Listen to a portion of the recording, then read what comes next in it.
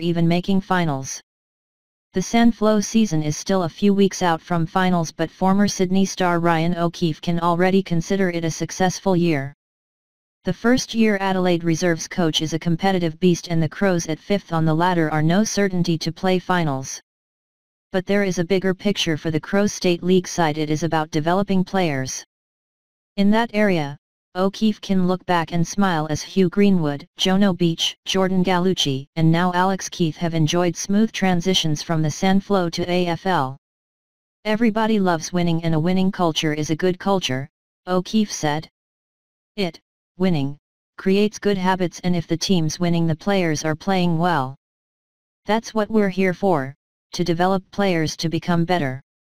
If we succeed in that and have a few guys, Greenwood, Beach, and Gallucci have all had AFL debuts this year, and that means the program is working. It has been an eye-opening year as senior coach for O'Keefe, whose playing highlights include the 2012 Norm Smith Medal and premierships with the Swans in 2005 and 2012. O'Keefe knew he wanted to stay in the game after his 16-season career ended, so he prepared for coaching by doing courses and accreditation while still playing. He was first assigned midfield duties with the Crows as he went straight into coaching after retirement, but this year has thrown up another string of challenges. Because he gets the players who aren't picked in the seniors, there is no control over the amount of changes he can make. Some weeks O'Keefe can wrestle with having too many talls, the next not enough, making team balance difficult. I get what's left over from what the AFL haven't used, and then you deal with the demographic you've got, basically, O'Keefe said.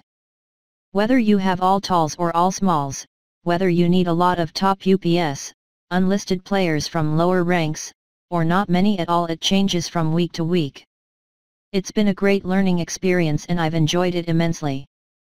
The added responsibility, the final decision, and all the other things that go with it, the management of people, staff, top-up players, and their coaches.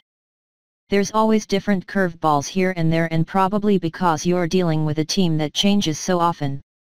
O'Keefe also has the dilemma of what position to play those who miss out on a senior game where it gives the Sandflow side the best chance to win, or where the player is earmarked to one day play for the senior side. This is where future development was paramount, he said. They're picked in the position they prefer to play, or the position they're most likely to play in the AFL, he said.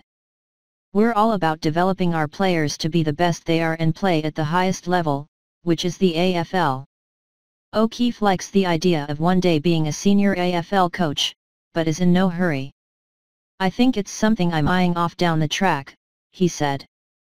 But I think there's a long way to go to get there, and I want to make sure I take the right steps and develop everything I need to. I don't want to rush and try to race to get to that point. I'm enjoying learning in the role I am now and think it's just a progression.